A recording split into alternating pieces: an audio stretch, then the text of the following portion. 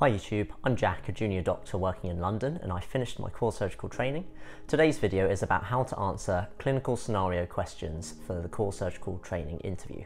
These are really important because not only do they take up half of your interview, but also the structure that you use to answer them can really help your score at interview. I'll be talking about what the clinical scenarios involve. I'll give you an example of a weak answer. I'll then run through the structure that I use to answer these questions during my surgical ST3 interviews. And at the end of the video, I'll put these all together into a better answer for this kind of question. Timestamps are up here, so let's go.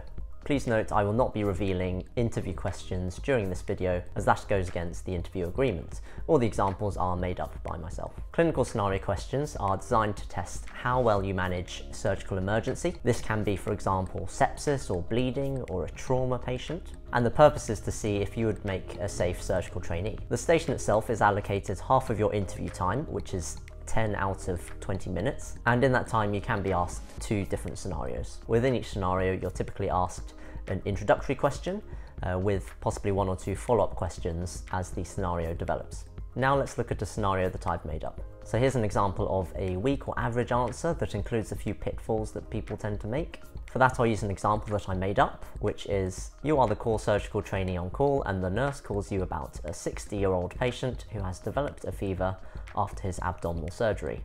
What do you do? I would start by performing an A to E assessment. For airway, I'll assess the patient is talking and has no secretions by the mouth. For breathing, I'll examine the chest, take bloods for a blood culture and routine bloods, including group and save and clotting. I'll then contact my registrar on call. The patient is 5 days post elective anterior resection, has a fever of 38.8, tachycardia and hypotension. He is peritonitic with rebound tenderness and guarding in the left iliac fossa. His lactate is 3 on the blood gas and the chest x-ray is unremarkable.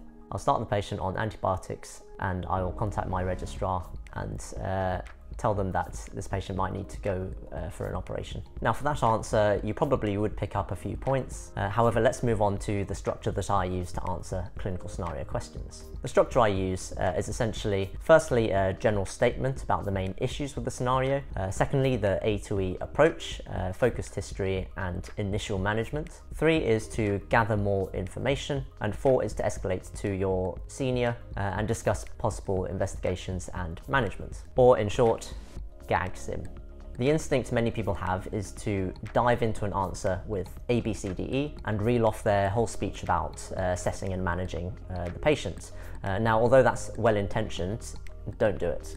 The interviewers are looking to see that you can recognize an emergency situation, and a good way to show them that you're thinking about that is to start with a statement saying what the main issues are from this scenario. In my example, a patient who has a fever after abdominal surgery could have sepsis, which is an emergency. I also know that they could have an expected post-operative acute inflammatory reaction. However, the most dangerous diagnosis is sepsis, and you don't have enough information in the vignettes to tell you otherwise. By saying this one statement at the start of your answer, you show the examiner that you understand that this is an emergency situation potentially, and that the action required has to be immediate. Next, you launch into your ABCDE. The thing to note is that examiners have probably heard about 20 of these in the same day, so the key is not to dwell on tiny details too much. Another good thing to say is that you would assess ABCDE according to advanced life support guidelines, and that you would ask the bedside nurse to join you in the assessment as this is an unwell patient and you'll likely need help.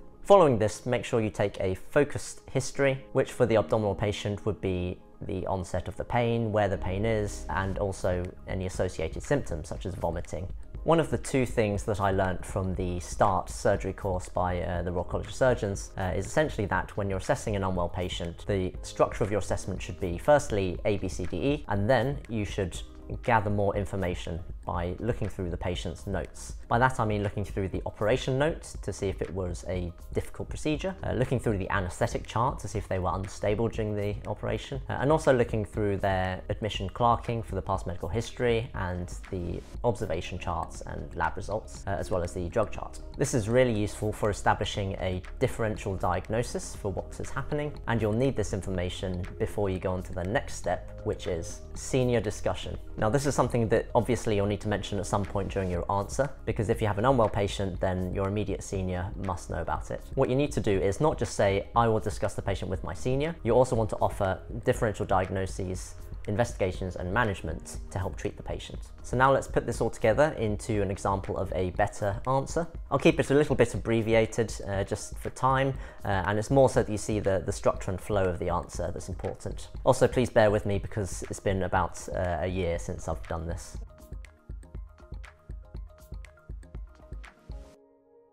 This patient has a post-operative pyrexia, and my main concern would be sepsis, possibly due to a complication from the operation. The other differential diagnosis is a normal post-operative pyrexia. However, I cannot rule this out with the information I'm given. Sepsis isn't a medical emergency, so I'll need to go and assess the patient immediately. When I assess the patient, I'll ask the bedside nurse to join me and assess the patient in an A to E manner according to advanced life support guidelines. For airway and breathing, I'll ensure they're talking, and I'll examine their chest, record respiratory rate, saturations, request a chest x-ray and apply 15 litres of oxygen through a non-rebreathe mask. For circulation, I will assess their fluid status, including peripheral perfusion. I'll ask for the pulse and the blood pressure and establish wide-bore intravenous access in order to take routine bloods, including group and Sabin clotting, as well as a venous blood gas. I would also start intravenous fluids. For disability, I'll assess the patient's consciousness level, pain, and also their blood glucose from the blood gas, and I'll ask the nurse for a temperature. In exposure, I'll perform a top-to-tail examination, focusing especially on the surgical site to look for any evidence of peritonism. Following the A to E, I will ask a focused history from the patient for when their symptoms began and if they have any associated symptoms such as vomiting. Following this, I'll review the patient's notes, especially their operation note, to see if the operation was difficult. I'll review the anaesthetic chart to see if they were unstable in the procedure. I would also look at their drug chart, clerking and observation chart.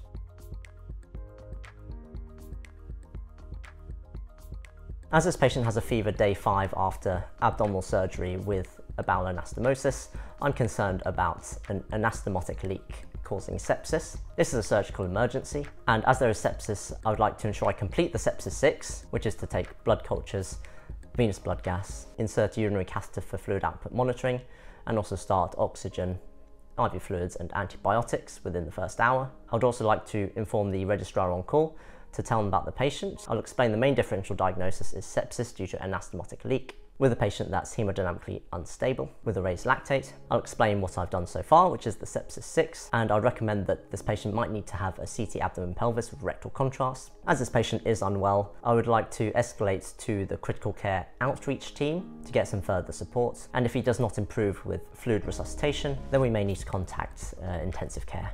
After the patient has been stabilised and treated, I can think about reflecting on this scenario for my portfolio, as this was a good learning opportunity. If there is indeed a complication, then this will need to be recorded in the morbidity and mortality statistics and presented at the next clinical governance meeting. In addition, to further the educational value from the case, I could prepare a case presentation for my colleagues and discuss the management of the septic general surgical patient. Okay, so I hope that gives a brief overview of how to answer such a question. At the end, I added a couple of extra things that if you have time during the interview you can mention, which is of course looking at morbidity and mortality if there was a complication, and also the learning opportunities for yourself and for your colleagues. I would, however, suggest that you focus on the most important parts, which are the parts I've outlined in GAGSIM, before you focus on anything else. Next up, I'll make a video about how to answer clinical management stations, and if you haven't already, watch my video on preparing for core surgical training interview. I'll try to answer any questions in the comments below. Like and subscribe, and see you next time.